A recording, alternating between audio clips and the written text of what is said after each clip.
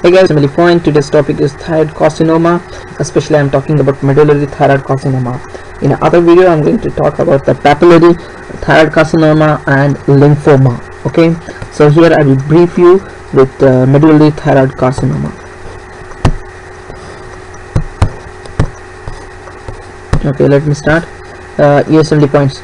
Just I'm discussing about the important points what you need to remember with regards to Usmle examination. This medullary thyroid carcinoma arises from parafollicular cells. They are more malignant. Okay, marker is a calcitonin.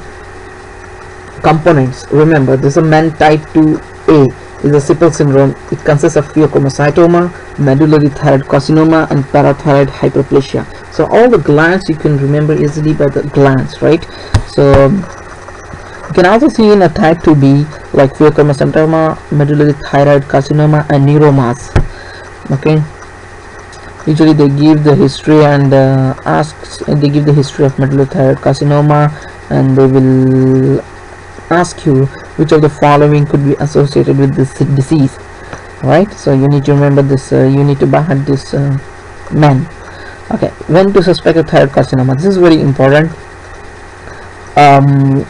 Remember, when there is a mass in the thyroid gland or in the neck region, if you're suspecting it's a thyroid, it's a mass with no pain. That's very important. Mass with no pain.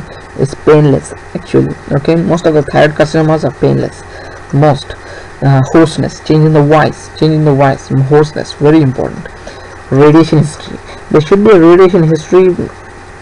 That's very important. That will help you to clinch the diagnosis. And the man of an old age.